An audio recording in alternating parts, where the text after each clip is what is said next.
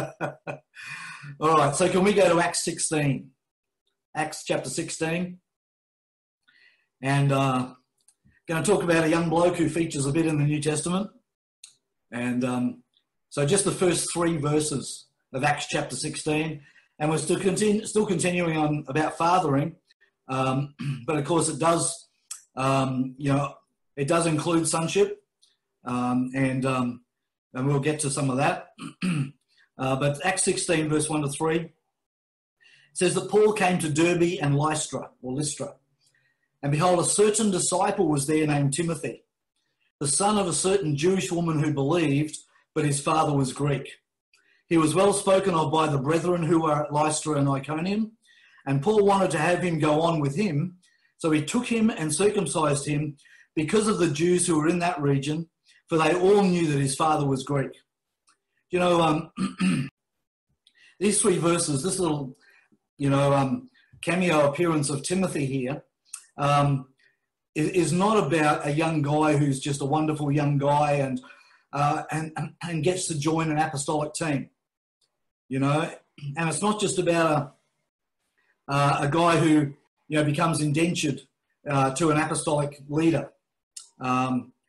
This story that we've just read, this little cameo is way bigger than that, and it's actually about fathers and sons. Because the first thing it says is that he's a certain disciple, and that doesn't mean that they found him at random or something like that.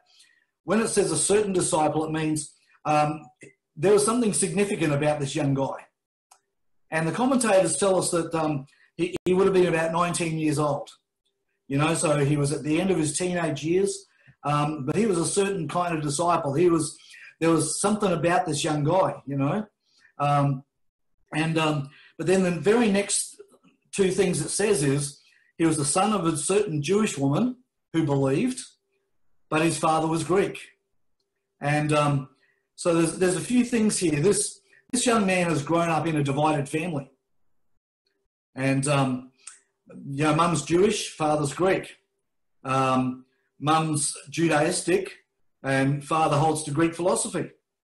And so he had to make a choice somewhere in his growing up as to which way he was going to go. And this is the thing about sonship, is that we all find ourselves somewhere on the line in a position of having to choose when it comes to who our father's going to be and whose faith we're going to actually adhere to and whose values we are going to follow and have embedded in our lives. And this was the thing with Timothy. He had a father, but his father was nothing like his mother, in the sense, not only because it was male and female, but because the Greek philosophy was actually opposed to the Jewish religious belief. And as a Greek, there were many things about Greek culture that were opposed to Jewish culture. And so this is a pretty interesting dynamic we find here, the way Timothy's introduced. So he's got a father, but obviously there was division in the family because of philosophy, culture, values, etc., beliefs. And we know he made a certain choice because in the first epistle to Timothy, Paul actually reminds him of the genuine faith or sincere faith that's in him, which came from his mother and from his grandmother. And so this young guy's grown up with his father's influence, the Greek influence, and he's grown up with his mother and grandmother's influence, their faith in God, their trust in God, their belief in every way in the things of life that was really diametrically opposed to his father. And so this is the context of this story. And this is the environment that Paul actually walked into. He walked into a place where there was this uniquely prepared disciple, who had he had great caliber as a disciple, particularly for his age. And then Paul discovers that it's not because he's grown up in a wonderful Christian family where everything's where they're all in unity, and there's never been a problem, and never been a conflict in the home. He's only, he went to a great church and his whole family went, and they sent him off to a great Christian school, and he's known nothing else. It's not that kind of environment at all. In fact, it's the opposite, And so, so we go on, and it says, he was well spoken of by the brethren who were at Lystra and Iconium. So this is, Paul comes to Derbe and Lystra, but he finds Timothy obviously in Lystra, but Timothy's got a reputation in his town and region, but also in the next one. And this is pretty interesting. It's a good reputation. And I'm guessing that the reputation that he's got is because he's got the faith of his mother and his grandmother, as Paul said in the epistle to Timothy, but also because he made the choice, to go God's way, not to go the Greek way. And as well as that, obviously, his faith in God and the Christ-likeness, not Christ-likeness, but the godliness in his life, the values that he espoused, the culture that he brought from his mother and grandmother, and the way they taught him and brought him up, obviously meant that there was many very good things evident in his life, so that the brethren, that is the believers, in his town and region, plus in the next region, they spoke well of this young man. So he's a significant young man, around about 19 years old. And then Paul wants to have him go with him. Now, the context is this, that John Mark had, gone with Barnabas and Saul on a missionary journey, and then he bailed out on them. And then Barnabas wanted to take John Mark on the next missionary journey, and Paul said, "No, I'm not taking him." And in my English translation, it says that they had a sharp dispute. So here's two fathers who are having a sharp dispute over a young man called John Mark. And the dispute was because Barnabas is, the consoler, the encourager kind of apostle. And so he saw this guy who had whatever issues in his life that caused him to bail out on them in the middle of a trip. But he wants to take him again because he wants to be redemptive in this young man's life. Whereas Paul's on a different track.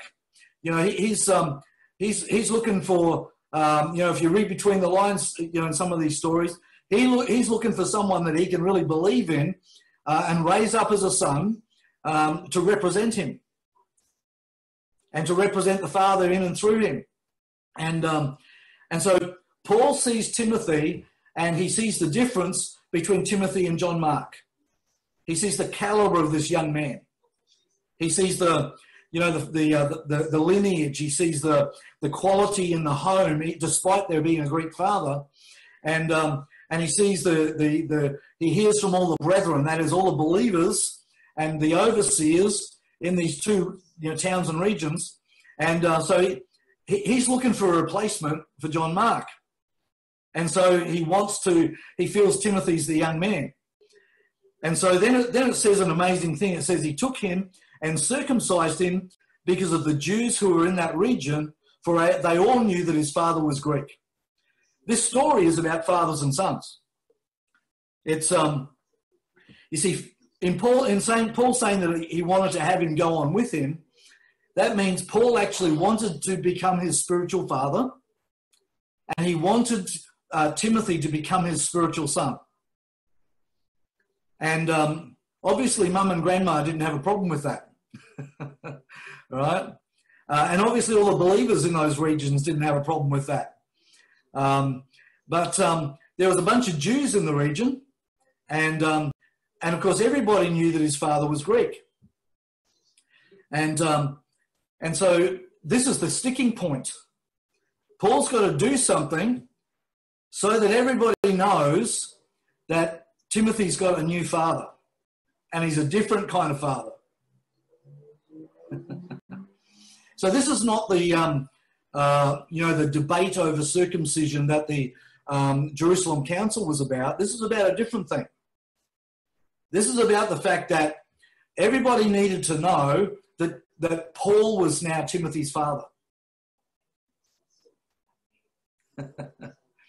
And so, and I don't want to be crass tonight, but the fact that he circumcised him is incredibly significant, because this is the process of fathers and sons really coming together. So I said before that the things of the Greeks and the things of the Jews were diametrically opposed, and right here in the whole idea of circumcision, we see it. You see, the Greeks did not circumcise. In fact, it was forbidden to circumcise in ancient Greece, whereas the Jews circumcised for very good reason. And so this was the issue. You see, he couldn't become Paul's son and have the mark of something that was opposite to what Paul stood for. So the thing about ancient Greece is they actually revered the foreskin. In ancient Greece, the artists would paint the foreskin longer than it actually was, and in more detail than it actually was, in order to enhance the picture they were painting, and to enhance the manhood of the subject they were painting, and it was all about pride and arrogance and ego as a Greek man. And so when Paul's circumcising Timothy, this is not just, well, you're becoming part of my apostolic team, and you're from a Jewish mother anyway, so you should be circumcised. It's not about that at all. This is about him leaving behind the thing that actually was the biggest and most significant mark on his life about his natural father, and about his natural father's influence in the family and influence over his life. You see, he would have taken over his father's business in the natural. He would have stepped into his father's shoes. He would have stepped into his father's circle of influence. His credibility for his future in Greek society would have come because of the credibility of his father. And the list goes on. And so when Paul circumcised him, he cut off all of those possibilities. And Timothy could never go back from that day. He would never be accepted back into Greek society from that day onwards. So this is an incredibly significant thing, because this is basically saying, like Jesus said to the, in principle, what Jesus said to the Pharisees, you are of your father the devil, and yet they said, no, Abraham's our father and God's our father, but there were things about them that actually pointed to a different father. And Jesus exposed that, and he spoke to it. And it's a similar principle to what we see here, that Paul couldn't take Timothy, even though he was a certain kind of disciple, had a certain caliber of young man, and so on, and had caught the faith of his mother and grandmother, and he was outstanding.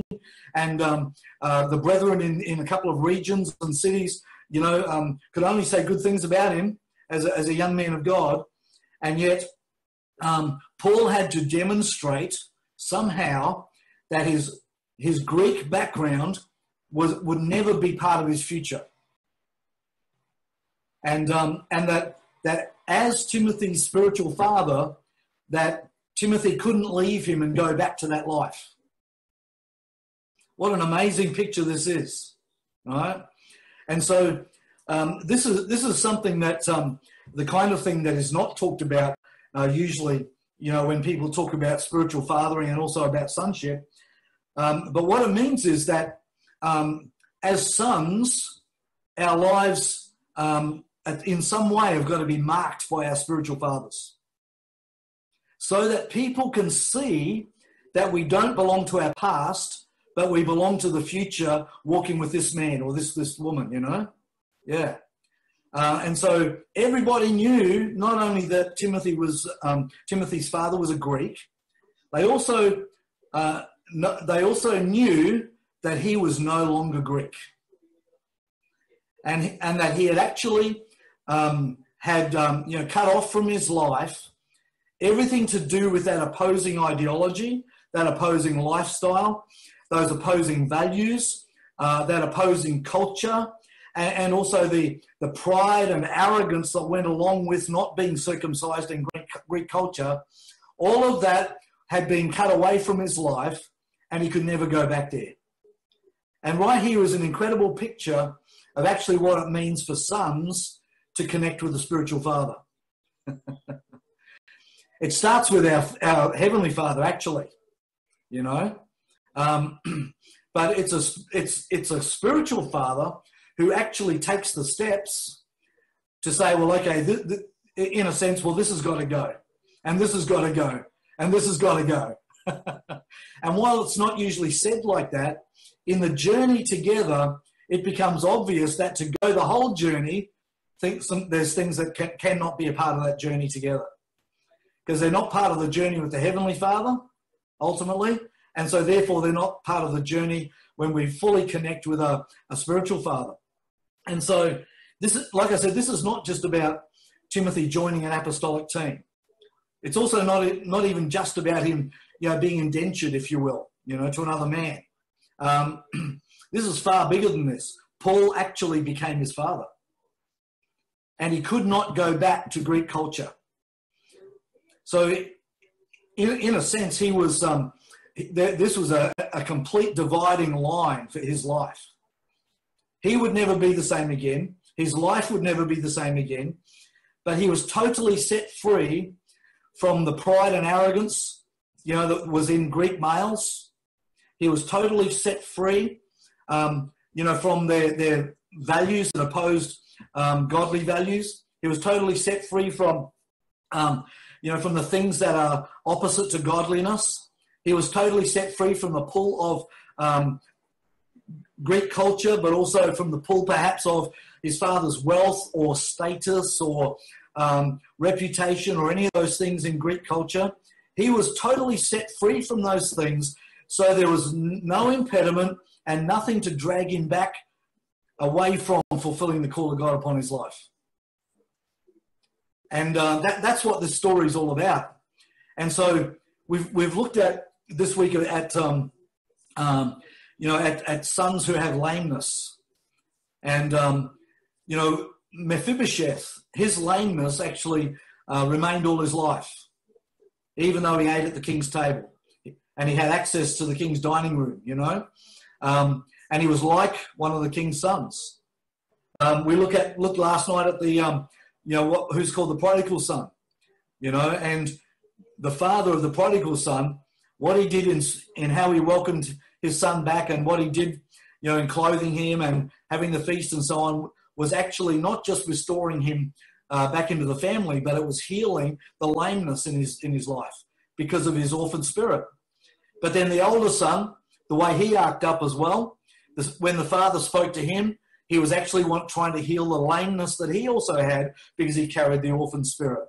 And what we see here is Paul's actually putting something into place that means that the orphan spirit can never drag Timothy back again. Isn't that an awesome picture? He could never be tempted ever again to make a decision between his natural father, who was Greek, and his mother and grandmother, because all of that was cut off and it could never be part of his life again. And like I said, having been circumcised, he would not be accepted back into Greek culture. So this was, a very serious watershed moment for Timothy. This was an all or nothing moment. This was, I'm going forward and I cannot go back. It will never happen. And so the connection between fathers and sons always has a basis. There's always, fathers want to father sons because they see something in them. They see something of God in them. They see the deposit of God. They sense a grace about their lives, or it's just a divine connection, and only God can do that. And so obviously, Paul meets this young guy, and something of that order transpires. But then there's some issues to deal with, and it's not because there's anything wrong with Timothy. It's because for sons and fathers to go the journey together, actually there can't be a back door. That's a wild thought, eh? You know, you can't hold up the sign that says exit stage left, you know. There's no off-ramp on this journey. And, you know, this is foreign in our society. It's foreign, you know. And we all have many reasons to be apprehensive about what I'm talking about now, about this principle, or even to fear the possibilities of what might happen, you know. And he doesn't say what happened with Timothy in the process, but I can tell you this. Out of all of the Apostle Paul's sons, there came a time when Paul said, I'm sending Timothy to you because I have no one else who is like-minded. And Paul had a lot of great spiritual sons. Yeah, he left Titus in Crete, you know, to do what he would do himself if he stayed. He sent many other of his sons to different places for different purposes to go and minister, you know, to the churches in cities and regions. But he never said this about anybody else. It was only Timothy that he said, I'm sending Timothy to you because I have no one else who is as like-minded as Timothy is. I have no one else who is as much like me as Timothy is. I have no one else who is his father's son to the extent that Timothy has become. What an amazing thing. And I am going to begin to talk about sons because most of what I have found in the New Testament about sonship is actually to do with Paul and Timothy. But this is where it starts. You see, this wasn't just about, Paul wasn't on a recruitment drive, right? He did have a space in his heart for somebody because John Mark was no longer with him. And so he saw this young man who, and obviously there was a connection in the spirit, but the issue was Paul going to be completely his father or not? And everybody needed to know who his father was, not the Greek one. Yeah. And so what it means to us is that, you know, ultimately fathers raise the best sons, if you will. Spiritual fathers raise their greatest spiritual sons where there's a complete cutting off of the past and the complete cutting off of all other ideologies and values and everything else, and where the door to going, you know, the option of going back does not exist anymore, then there is nothing else except to become the greatest son that a person can become. And so there's nothing to inhibit the process. There's nothing to drag the son back. There's nothing to tempt the son away anymore. But also the interesting thing about this situation is it wasn't only Paul who became his father, but he became part of an apostolic team, which was full of sons and fathers. And historically, we're told that Paul travelled with 12 to 15 people. That was the size of his team. And so Paul had many influences. But, Timothy had many influences. But, of course, Paul says things like, what's been transferred into his life, through the prophecy of prophecies over his life and through the laying on of hands of the elders and also through what Paul's poured into his life. He had many influences into his life to shape him as a son, but it started here where everything that was not about him being a son under Paul and under the Father being totally cut off from his life, so that there was nothing else except to become the greatest spiritual son he could become and to fulfill the destiny God had for him. And sorry for those of you who are looking for a gentle Jesus, meek and mild message tonight. But the truth is that this is real freedom. This is liberty. Because whatever we've got a back door, that we will have conflict from time to time in our hearts. Whatever we've got a back door, we can be tempted, Whatever we've got a back door, we've got options, and they can be distractions, And it's the same in our walk with our Heavenly Father. We can't have a back door. It's all or nothing in this walk with God. But, because it's about our walk with God is about him being our father and we're his son, we can see here the same principle between a spiritual father and a spiritual son. This is actually what Paul did. He actually closed and locked and sealed up the back door so that Timothy had nowhere to go except to become the son he was destined to be. And what a son he became, my goodness. History tells us that when Paul sent him to be the apostle over the church in Ephesus city and surrounding region, he was 26 years old. So in 7 years, this is how much it developed. But also history tells us that in Ephesus city and region, there was either 6,000 house churches or 60,000. So I don't know why there's the discrepancy or the lack of clarity, but let's just say that he oversees 6,000 house churches. Let's say there's an average of 20 people in each house church. He's 26 years old. Look at the caliber of son he became, and then at 26 years old he becomes a father over a multitude of believers in Ephesus city and region. But it was because there was no back door. Yeah. And it doesn't tell us anything more about his natural family because that's irrelevant now. Paul does talk to him about the faith of his mother and his grandmother.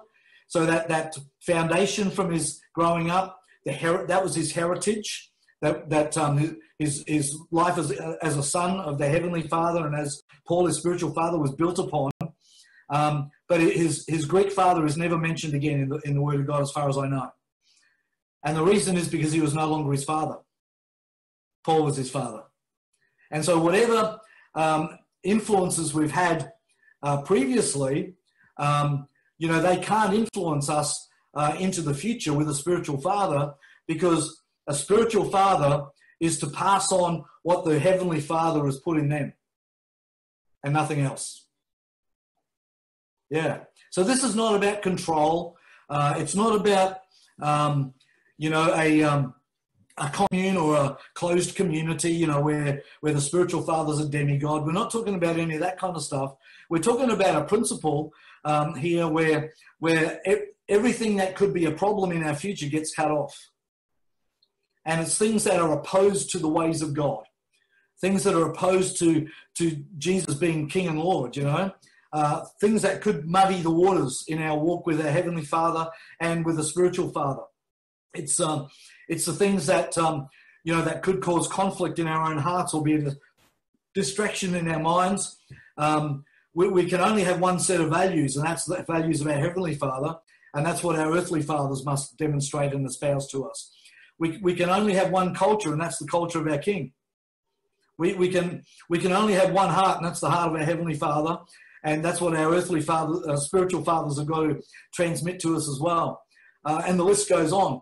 And so there's no room for anything else, which is why we see here Paul circumcises him and he delivers him from everything that was Greek and that was opposed to the things of God and that could be a problem in his future as a son. And so he was free completely to be able to become the son that he was destined to be. And what an awesome picture that is. So I might leave it there tonight. So why don't we pray, shall we?